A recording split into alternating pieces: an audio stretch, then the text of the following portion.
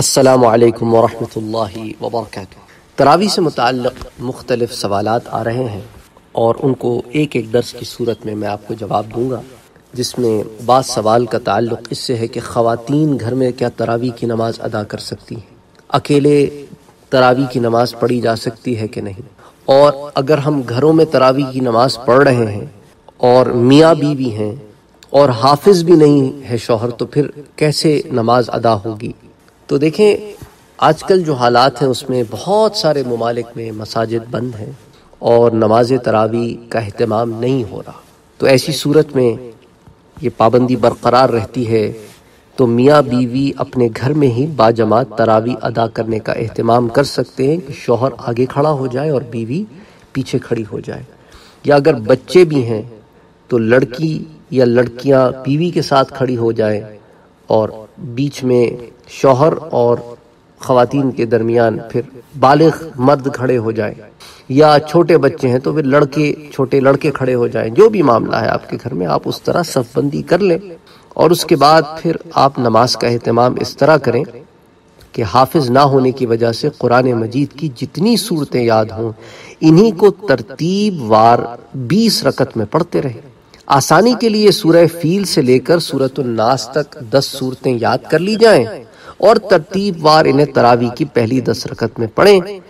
پھر دوسری 10 رکعت میں یہی 10 صورتیں ترتیب وار دوبارہ پڑھ لیں۔ اچھا، قرآن کریم کی ایک ہی صورت بھی آپ ہر رکعت میں اگر پڑھ لینا تو اس سے بھی تراویح ہو جائے گی۔ الگ الگ صورتیں پڑھنی ضروری نہیں ہیں،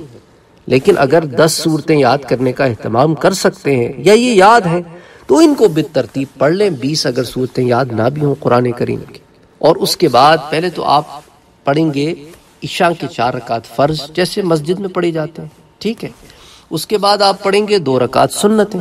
اس کے بعد آپ پڑھیں گے تراویح کی رکعتیں۔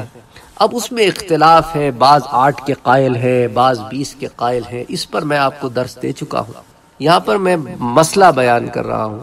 ریزننگ نہیں بیان کر رہا کہ کس کی بات میں کتنا وزن ہے۔ پھر اس پر ایک الگ درس ہم آلریڈی دے چکا ہوں پچھلے سال۔ اختلاف ہے علماء کے درمیان، علمی اختلاف ہے، بہرحال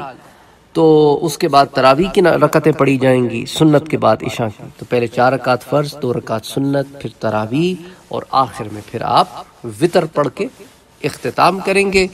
اور اس طرح حافظ نہ ہونے کی صورت میں گھر میں تراویح پڑھی جا سکتی۔ انشاءاللہ پھر ایک درس دوں گا اس ضمن میں کہ خواتین جو گھر میں تراویح پڑھنا چاہتی ہیں، اکیلی عورت گھر میں تراویح پڑھنا چاہتی ہے،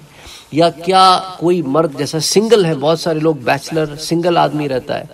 وہ بھی باہر نہیں جا سکتے، تو وہ اکیلا آدمی تراویح پڑھ سکتا ہے کہ نہیں، اس پر بھی انشاءاللہ تعالی پھر درس دیتا ہوں۔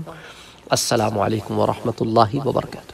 اگر آپ نے ابھی تک ہمارے چینل کو سبسکرائب نہیں کیا ہے تو سبسکرائب کا بٹن دبائیں، بیل کے آئیکن کو پریس کریں تاکہ آپ کو ریگولر نوٹیفیکیشن اپڈیٹ مل سکے اور آپ ہمیں ہمارے لائیو سیشنز میں بھی جوائن کر سکیں۔ ویڈیو پسند آنے کی صورت میں لائک، شیئر اور کمنٹ کرنا نہ بھولیں۔